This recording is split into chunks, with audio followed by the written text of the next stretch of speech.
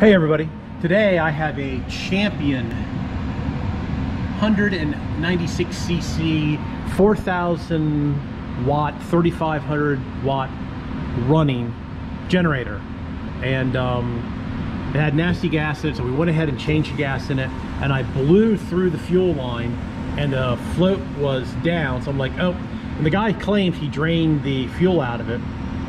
So I went ahead and filled up with fuel, and gas was just pouring out of it. The float was stuck down. So I already took and pulled the float bowl off and cleaned up the float bowl and got the needle working, but it still won't run because the jet inside is clogged. So we're going to take it apart real quick. The first thing you want to do is there's an air cleaner housing that hooks on here. You unhook that. Then there are 4 screws that hook this piece that holds the air filter. You take that out. Now you can get to the screws that hold this in and the carburetor on. This is a emission line off the gas tank that goes in the air cleaner. You pull that out. This is the crankcase vent. You pull that out. So now what we got to do is we need to get these 2 nuts off.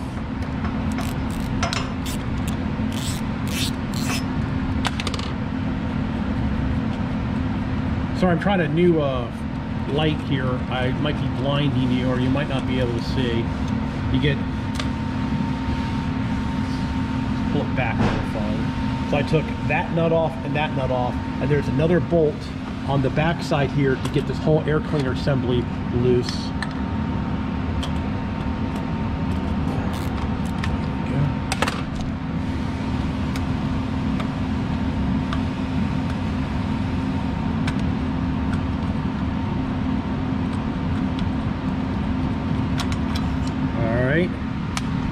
And now that comes off.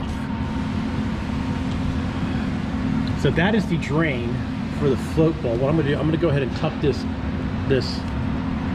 crankcase ventilation line out of my way, and I'm going to tuck this out of the way.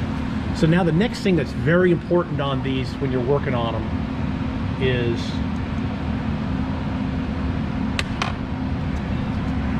right here is the linkage that goes over to the governor assembly. So you need to remember that the spring on this one hooks into the second hole and the rod hooks into there. So now we can get a pair of needle nose, which I thought I had out.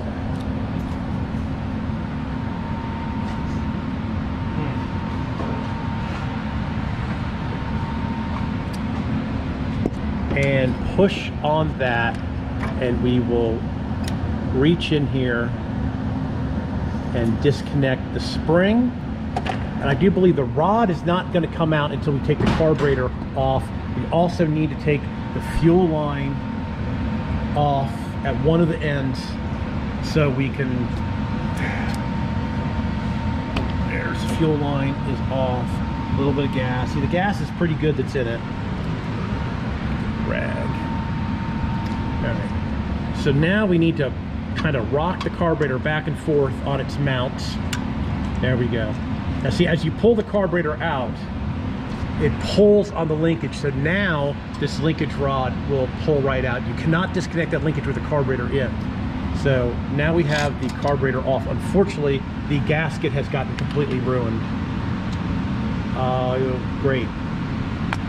We are going to have to make a gasket because I do not have another gasket for this. But let me continue on, and we'll move into the back room on the workbench. So I'll start taking the carburetor apart. All right. So after I slid the carburetor off, this gasket completely ripped right here.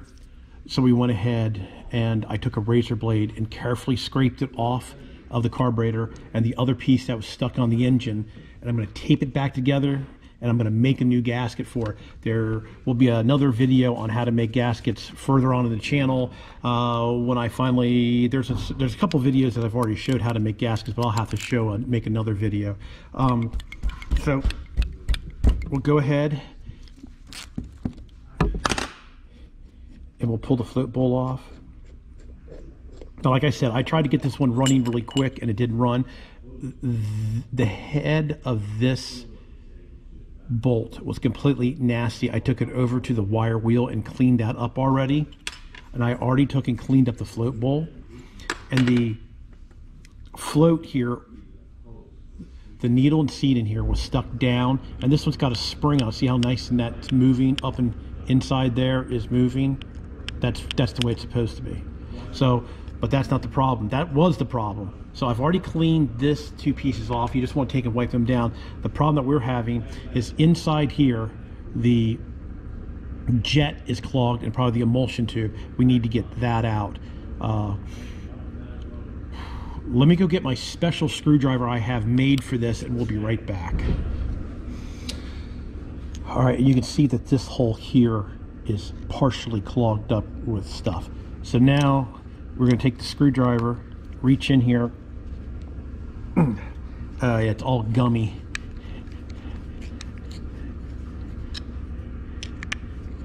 Yeah, see the stuff on the screwdriver? It's all gummy in here. So we're going to take the jet out. There's the jet. Let me see, put all that stuff in there. And you can see how, yeah, it's completely clogged up. There is an emulsion tube in there, which we'll try to get out next. Let's see. You have to, sometimes you have to, this is really gummed up. And you have a little gum cutter. We'll spray a little gum cutter up in here. And I'll take my screwdriver up through the carburetor and push on up. It did push down, so let's see if I can get it out the rest of the way. It did push down.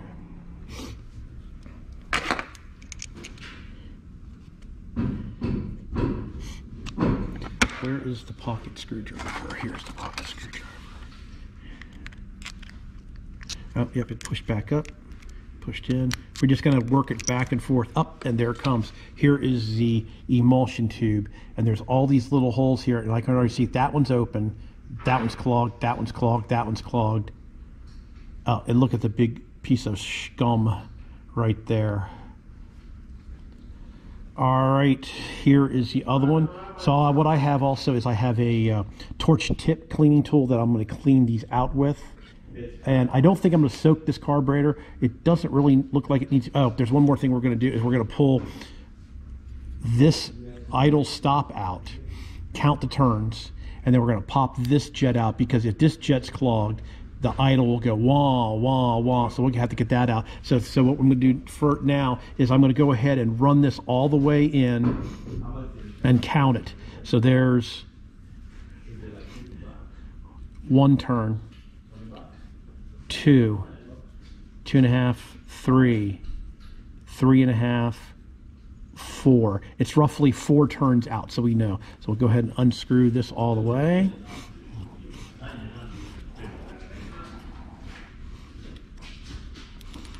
And now we'll pop this jet out, if it will come.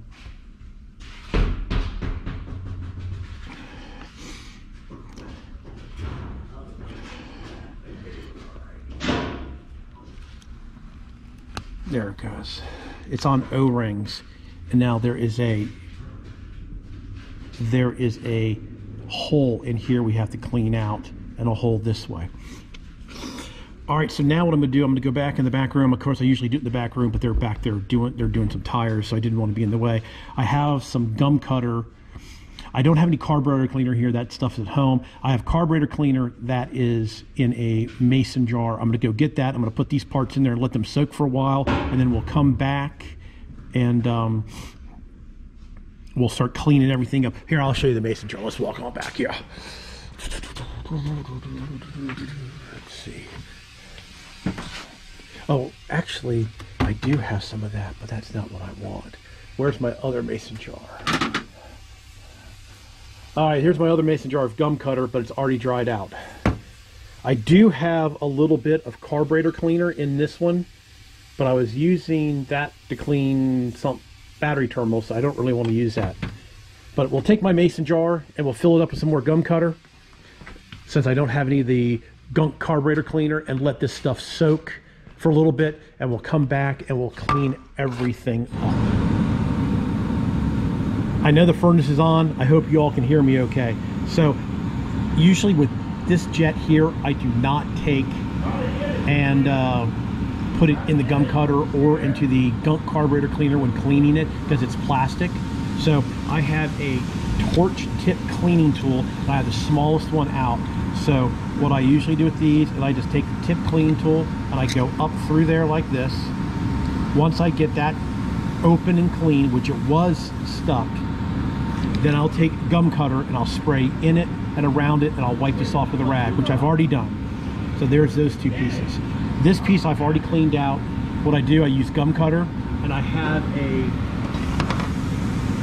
wire brush with a wire brush head that I can get in around the drain real good. So I've already cleaned this out as good as I can. With the float, same thing. The float had some residue of the bad gas on it. I just take gum cutter, spray it down with a rag.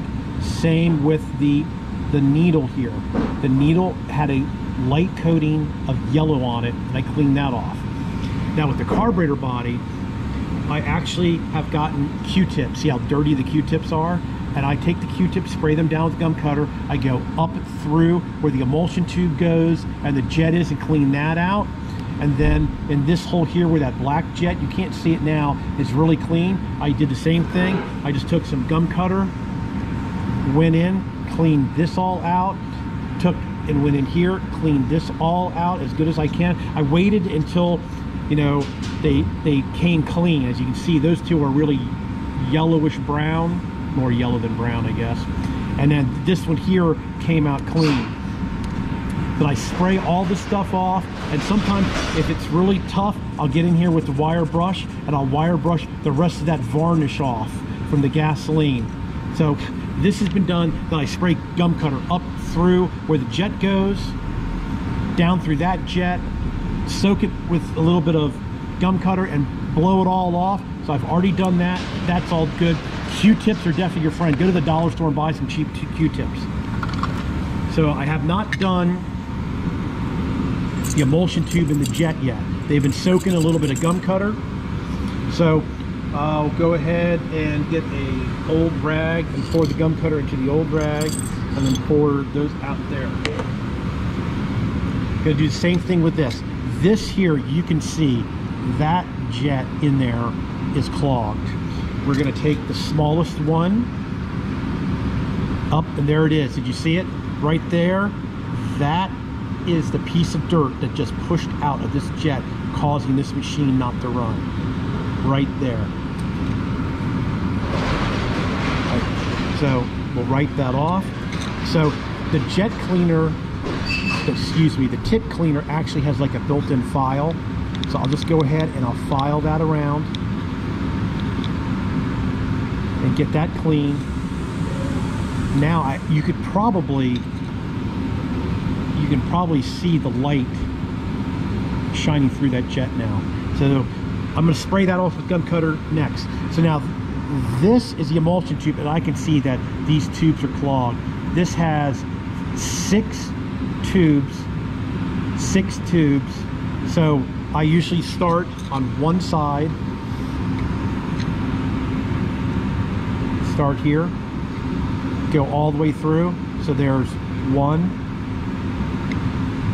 There's two. There's three. There's four. There's five. There's six. So then we just do the same thing. You can, I don't know if you can see it or not, but they are definitely clogged up. So then I just do the same thing down the next row and count. There's the first one, the second one, the third one, the fourth one, the fifth one, and there's the sixth one. I'll also take the skinny one and just shove it up through the center just for ha-has and spin it around a couple times. So now I'll take my gum cutter on the straw, and I'll shoot gum cutter through it and block it with this end to make sure that stuff sprays through all the ports. Now I don't really want to, can you see that? I don't want to get my camera. See all the liquid coming through the ports? So you want to make sure that you have liquid coming through all the ports. Then, after I do that, I saw that liquid's coming through all the ports. I just like to do it again. So there's the top two.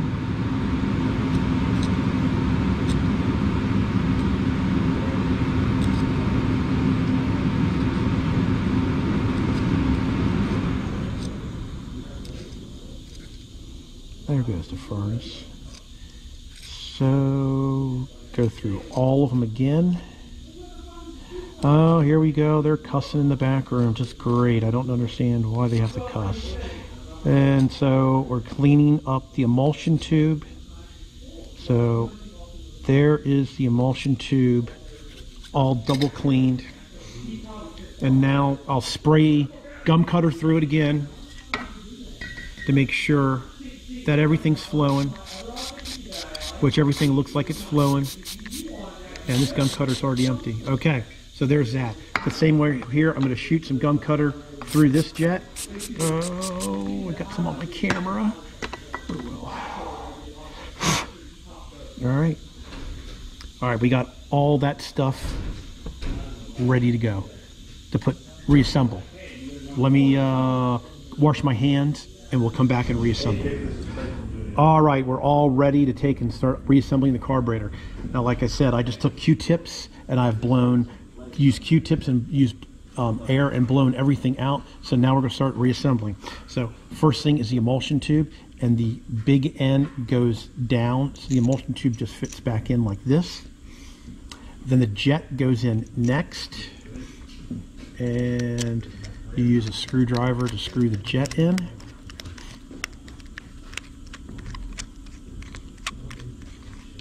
And then you want to be sure you're holding it tight and tighten it up. Jet's in now. All right, so now the next thing we do is the float and the needle and seat. It's easier if you do it this way. What I like to do is get the needle started like that. So you're ready to go. Then you push this in, you line up, and it pushes right in. And then you can see that it's working properly. So like I said, there's the rod. It just goes in. So there's that. Might as well go ahead and put the float bowl on. Now you want to be sure to put the float bowl on so the drain is pointing out. So this carburetor mounts on here this way. This is the front, that's the back, because I know. So the drain is going to fit towards this side. You want to clean this bolt off too. You want to clean off everything. So now that gets screwed in there. All right. On this carburetor, it's a 10 millimeter. All right, it's 10 millimeter. So now we have to put this funky jet in the top. Do I have any WD-40? Let me get a little WD-40 and spray on this.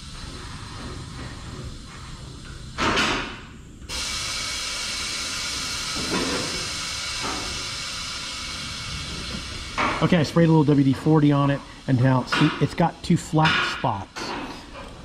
The flat spot's got to line up there, so you got to push this in, line the flat spots up, and then push this in. See, with the WD-40, it went right in with my thumb, no problem. So now we put the idle stop screw in, and we can use the same screwdriver that we used for the jet. And we're going to screw that in all the way till it stops, and we're going to come out 4 turns because that's where it was. So there's half, 1, 1.5, 2, 2.5, 3, 3.5, 4. That's where that was. So now the carburetor's all packed together. Now we're going to start putting it back in. We made a new gasket. I'm going to make a separate video on how to make the gaskets, but we went ahead and made a gasket for it, and we slid it back up on the machine. At an angle here where you can see. There we go. Oops, you fell over. No. All right. There we go. All right. So we're going to start by putting the carburetor on the two studs. Once we get them on the two studs, we're going to hook up this linkage. All right, that linkage is in. And like I said, as you can see, once you put the linkage in and when you start pushing it, see how the linkage is turning? So once it's there, it's right. Well, we'll leave it back a little bit. I need a flashlight. We are going to have to hook the spring on into the second hole.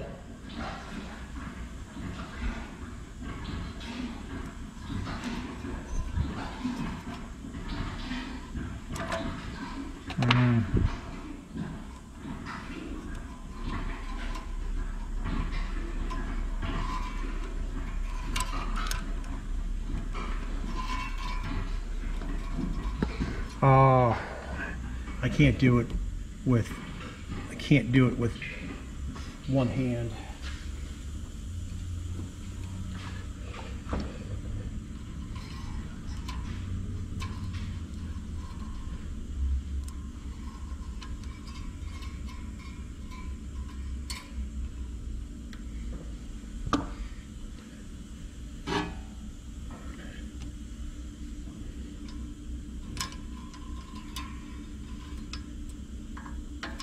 All right, so as you can see, it's in the second hole where it's wrong. All right, so now we just go ahead and push the carburetor on the rest of the way.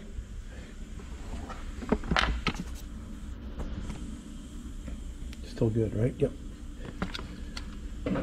So now the next piece that goes on is the back part of the air cleaner.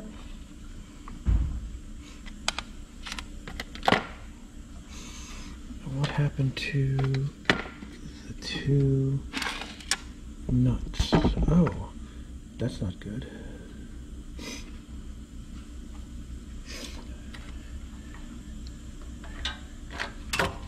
I didn't realize this, but the choke rod has fallen off.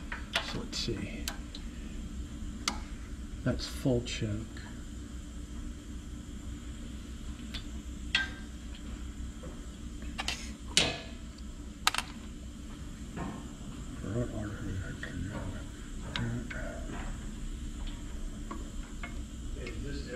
Oh.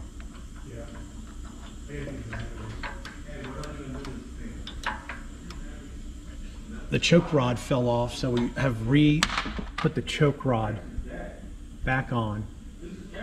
I do believe the reason why the choke rod fell off is because the air cleaner is what keeps it. Yes, the air cleaner has this little catch here to keep it from falling off. So glad I caught that. I didn't realize that at first.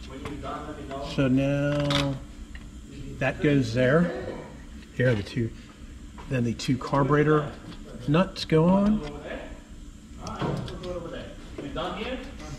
And you always want to start all the screws before you tighten anything, so you can wiggle stuff around. All right, so now I got that bottom bolt in. So now we need to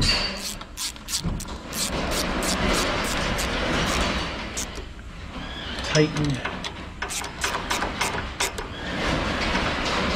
the back part of the air cleaner.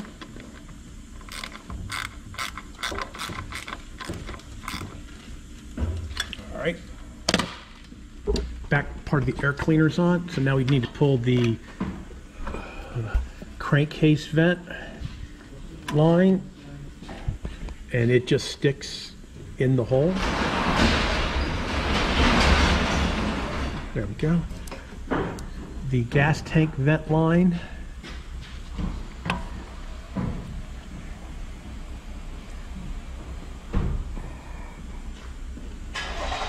sticks in the hole. All right. Now we have this back piece that holds the air filter. It has 4 screws, which are 8mm Phillips.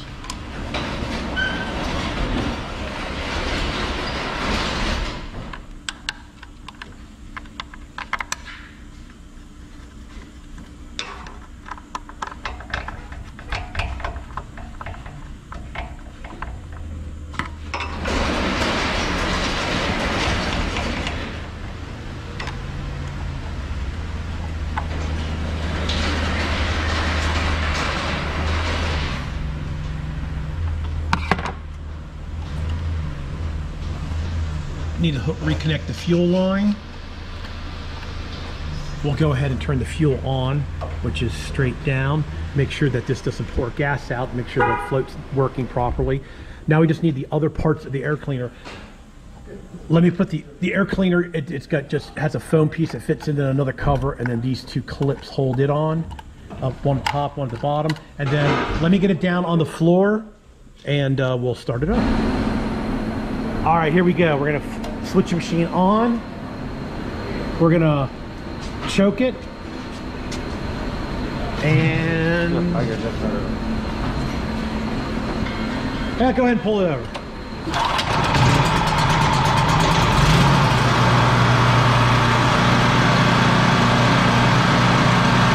There we go. Up and running. According to the voltmeter, we've got 110, 120 volts.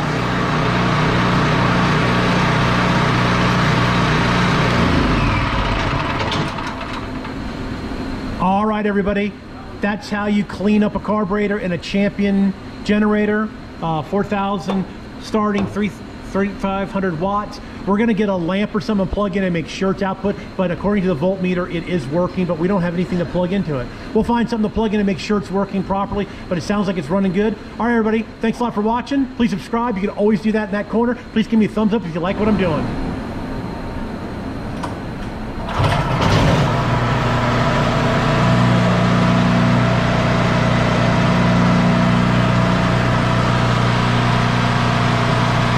All right, it's definitely working.